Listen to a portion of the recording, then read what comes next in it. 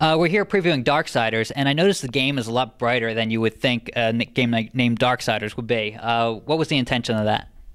Well, originally we were going to call it Brightsiders, but it sounded totally weird. So, no, it really comes through playing and testing the game. It's like we do want to strike that balance where we have nice, dark, atmospheric settings, but at some point you do need to watch out that it's not so dark that you can't figure out where you're supposed to go. And so, over time we started to really work a lot more color into the game and a lot more lighting, and even as our tech came online, we had more advanced lighting options, and so we did brighten it up quite a bit, and it's just a lot easier to play and a lot better looking, honestly. So despite the title. So I won't have to adjust my the color of my screen beforehand like you always do with those games? No, but you can if you want to. The slider's there, move the gamma up or whatever. Okay. You work with Mark Hamill, who's a character named The Watcher. Do you have any good Star Wars stories that he told you? Just I won't get into anything specific, but I will say that obviously I grew up with Star Wars, and meeting Mark Hamill was really awesome for me, and of course he had lots of stories to tell about his starting out as a young actor and his early experiences on the set and things like that.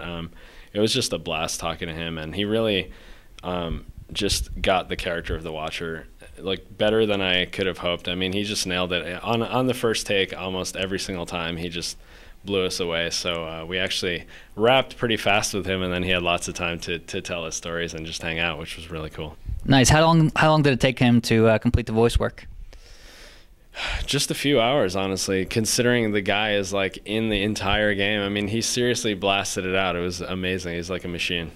Okay, Xbox 360 didn't get games like Demon's Soul, and it's not going to get God of War 3. Do you think you can tap into that fantasy genre that's kind of, been lacking on Xbox 360?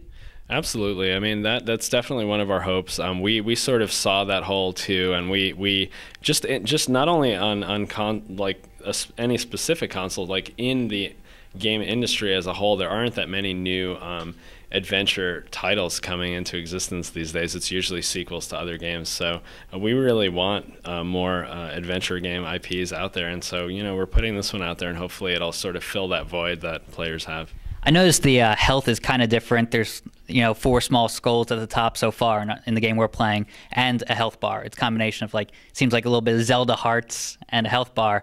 Can you explain that? And also, what can you spend your currency on? So basically, each one of those skulls gives you another health bar, if you will. And so, you start off, it's one of the things you'll want to upgrade as much as possible. When you have, the cool thing about an adventure game is that when you get stuck, you might be playing an action game and get stuck and just not be able to beat it, and you just stop playing it. In most adventure games, like Darksiders, you can just go elsewhere. You can kill a bunch of creatures for souls, and then with those you can upgrade your health. You can buy new items. There's a gun you can get. There's some bigger guns that are like pick up and drop weapons. There's throwing blades. There's scythes.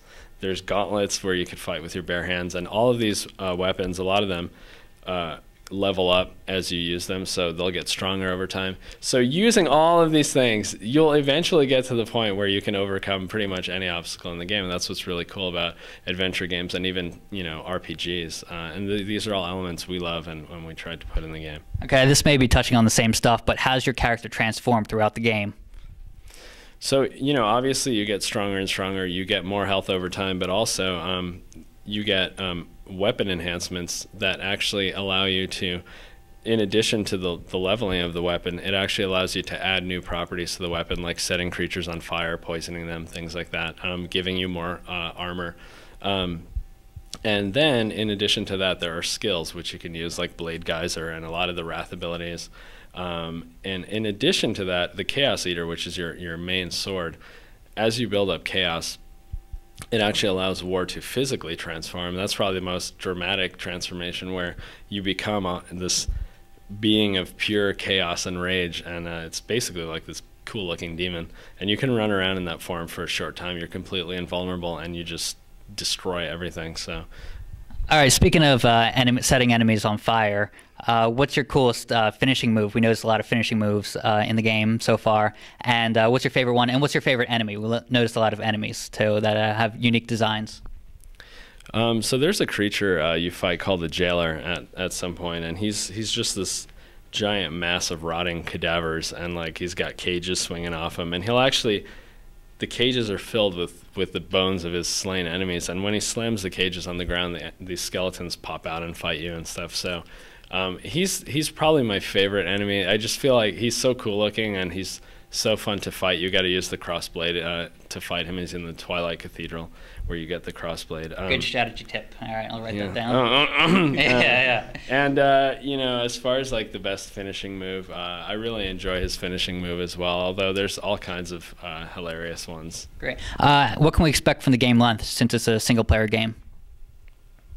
You know, we've had people take anywhere from like 16, 17, 18 hours to 25 hours to beat it, which is longer actually than what we anticipated. So it really depends on how much exploration you do and how good you are at puzzles, because there's actually quite a lot of puzzles in the game that are going to surprise people.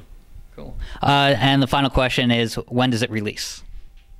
It'll be out January 5th, so it's right around the corner. Check it out. All right, looking forward to it. And that's everything from Darksiders.